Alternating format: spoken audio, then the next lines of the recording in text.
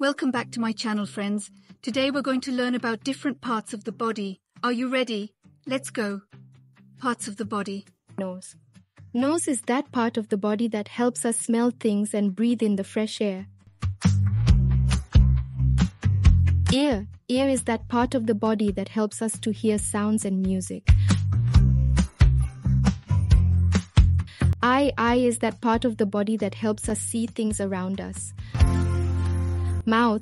Mouth is that part of the body that helps us to eat, drink, and speak. Finger. Finger is that part of the body that helps us grab things and hold on to them. Leg. Leg is that part of the body that helps us to walk, run, and jump. Teeth. That is part that helps us to chew and grind our food. Tongue. Tongue is that part of the body that helps us taste things and helps us speak clearly.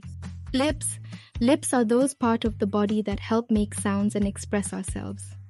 Let's talk about our head. It's like the captain of our ship, guiding us through each day. It holds our brain, which is super smart and helps us think, feel, and learn new things.